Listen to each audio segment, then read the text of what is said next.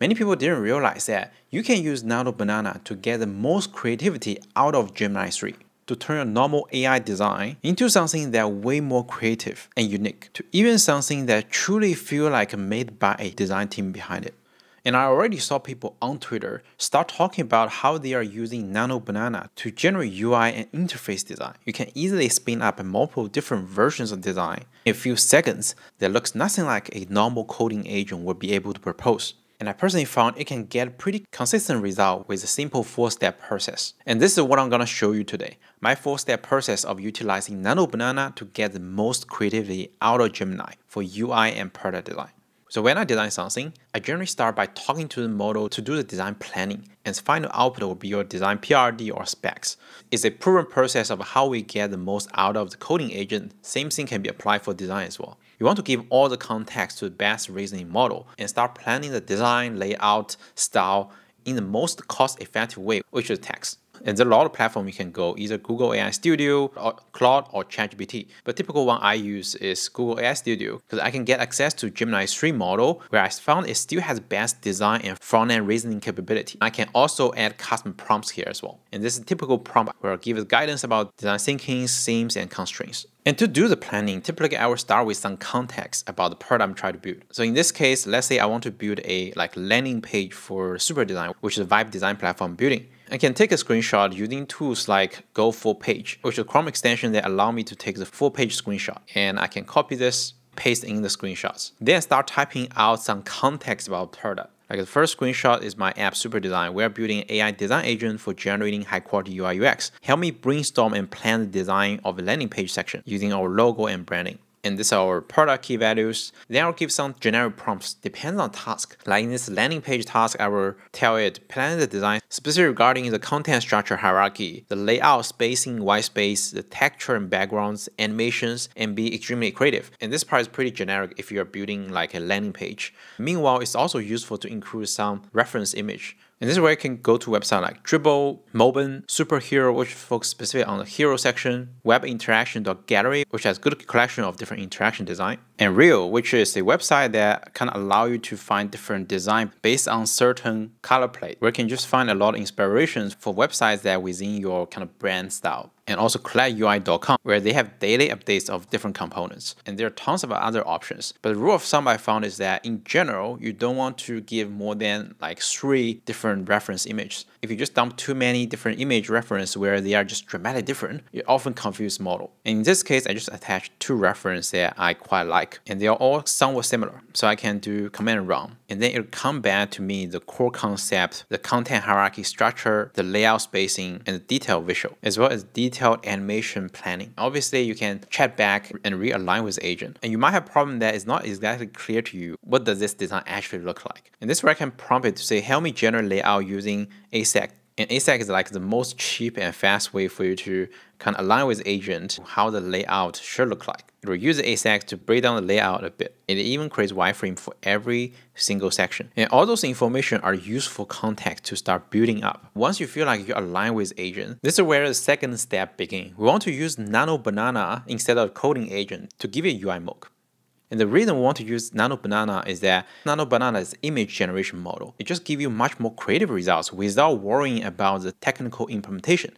And also, it is fast. For complex UI, it's much faster to use the image generation model. You generally get a result within 30 seconds. Instead of getting coding agent, spend a few minutes to build up the code, and most likely don't give you the perfect results. And just as a quick comparison, if I just copy the whole thing and use the design agent, like Super Design, if I just paste that in, help me build this hero section UI, and attach all the image, it definitely does give you cool results already. But in general, the layout does feel more like standard.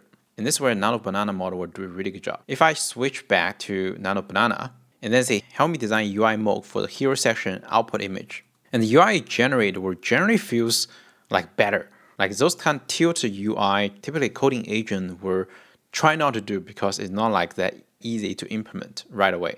And there's a few other options that it proposed to me. This one, for example, is extremely good, very creative with those 3D objects behind the scenes as well as this glass style UI that's a bit tilted. And there's no amount of prompt you can give a coding agent and expect it to just design something like this out of the box. But with the UI mode as the source of truth, it became much easier. And the best thing is that you can explore so many different versions in just a short period of time. But the challenging question you might have is that the UI mode generated by Nano Banana sometimes could be quite challenging to implement. For example, those 3D objects, it's going to take a while to implement via code.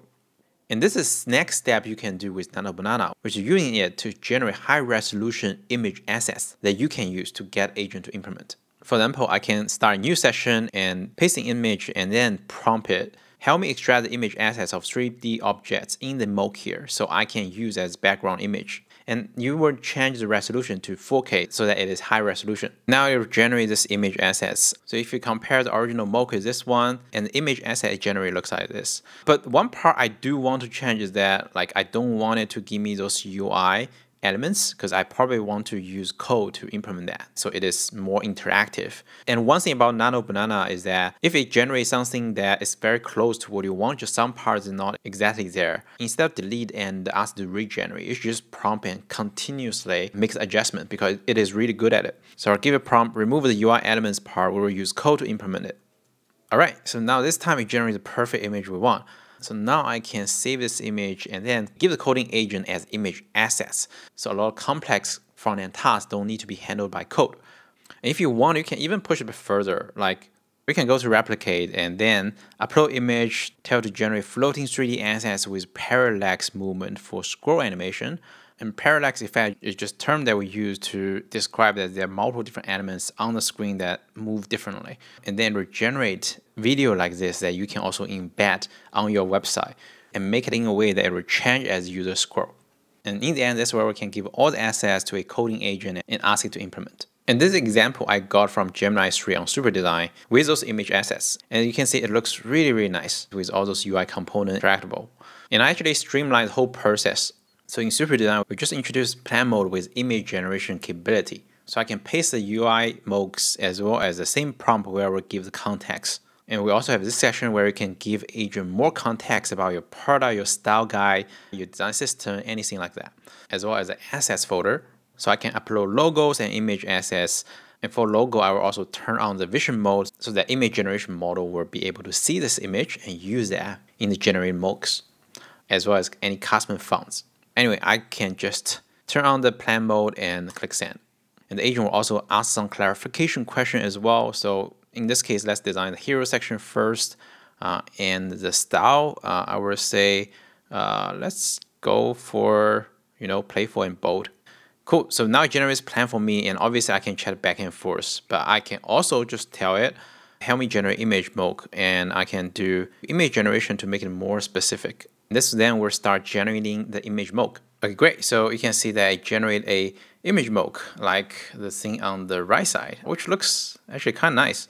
And I can ask it to generate multiple different versions. Like there are also other 2 versions. And there will be some issues. You see the logo didn't exactly use the logo we have here. That's because I found in general, when you pass a lot of image to Gemini, it will pay a lot more attention to the recent image that you give. In those cases, you can copy the logo, putting back here, and select this image mode generated to say you need to change the logo to our official one. I will prompt it, please change the logo to be ours and keep the UI ratio of the mode the same. And here I'm saying that because without mentioning this, sometimes the model will just fall back to the first image ratio you give and generate something very weird. And later we will support the add mention, so you can add mention any assets file directly to bring context in. And once we get the UI mode that we like, we can start bringing to the code.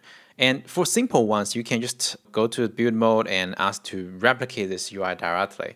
But sometimes I found it will work better if you just do some planning in advance as well. So we'll say we want to build this UI pixel perfectly.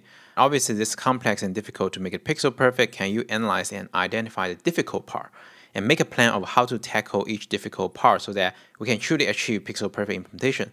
Break down into different tasks, and for each task add difficulties, important nodes, alternative that can achieve very similar visual effect. And once we get this planning done, this is where I can switch to build mode and ask it to help me implement this UI pixel perfectly. And while this is running, For some more complicated UI where you will need those image assets, you can also just select the image and then prompt it to extract the 3D image assets in the middle so that I can use for implementing the website. And I will do this image gen mode. Now I will get this image assets generated. And sometimes it has this weird transparent background.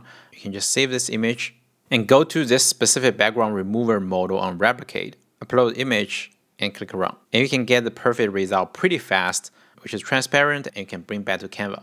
And cost of this model is very low. For $1, you can process almost 2,000 images. Cool. So now we got this implemented UI, which looks pretty good. And there are parts of that it's not 100%. All I need to do is just select all those ones and then say the blur object in the background should be more obvious. Please implement based on the original UI. And somehow it's not using our logo, so I'm going to prompt it as well. Use our logo file for the logo, please. Cool. So you can see this new version has my logo correct and the color of the background is also more obvious.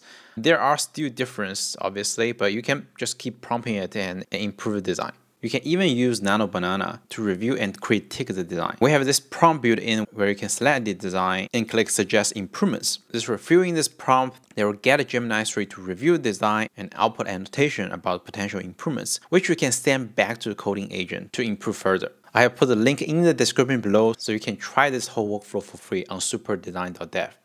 So this is my workflow of how to utilize Nano Banana model to maximize design creativity. I hope you enjoyed this video. Thank you and I see you next time.